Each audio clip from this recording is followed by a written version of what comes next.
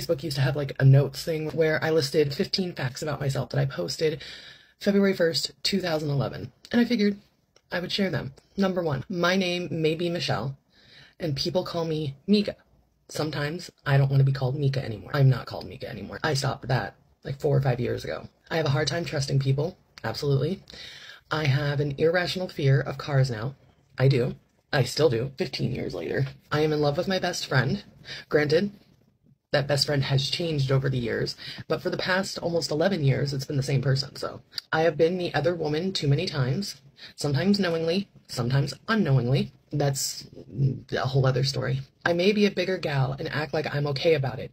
Most of the time I am, but sometimes I am insecure. I have my days. I am addicted to RPGs. No, I got into RPGs because a guy that I liked played RPGs. So then I started to play RPGs to spend more time with him, and then we'd have other things to talk about. Do I play them now on my own? Absolutely not. I'm a natural blonde, and one day may go back to being blonde. Maybe. I have unresolved issues in my life that I can't get over.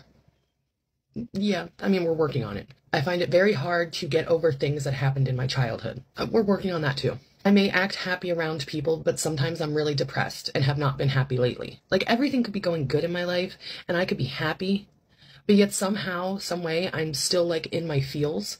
That's something we're also working through. I am infinitely patient. That's a lie.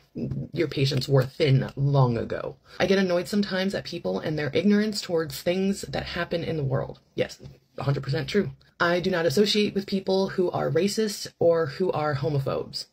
That is still 100% true. I sometimes procrastinate, especially homework. The cycle that never ends. I just thought I would share those 15 facts about me.